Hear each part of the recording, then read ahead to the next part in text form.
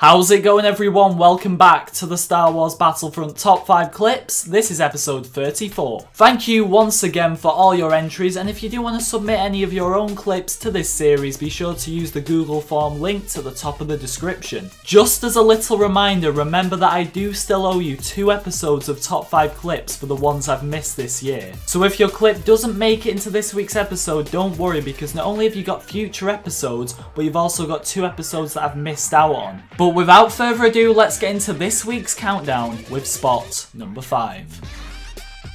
Kicking things off, we've got Battlefront Wookiee, who is playing Supremacy on Jakku. This Twi'lek actually kills him, so he's not messing about here. He spawns back in straight away, jump packs with the pulse cannon, and manages to snipe the same person as payback.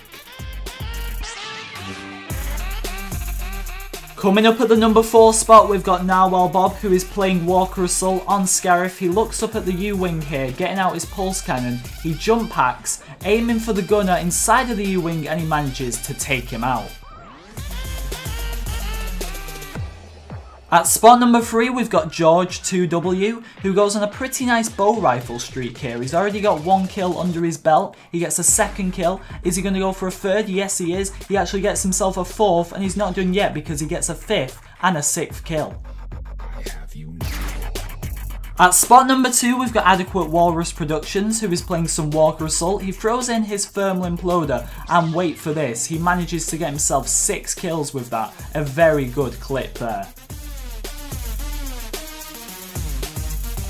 At spot number 1, we've got Phasmic's Star Wars Battlefront, who shows us just how to snipe an A-Wing here. Starting off with a pulse cannon shot, doesn't exactly work out, but then he starts to get some nice damage with the DLT-19X. The A-Wing's coming back around and he manages to finish it off. We've had some pretty good snipes in today's episode, but that, my friends, is how to single-handedly take down an A-Wing.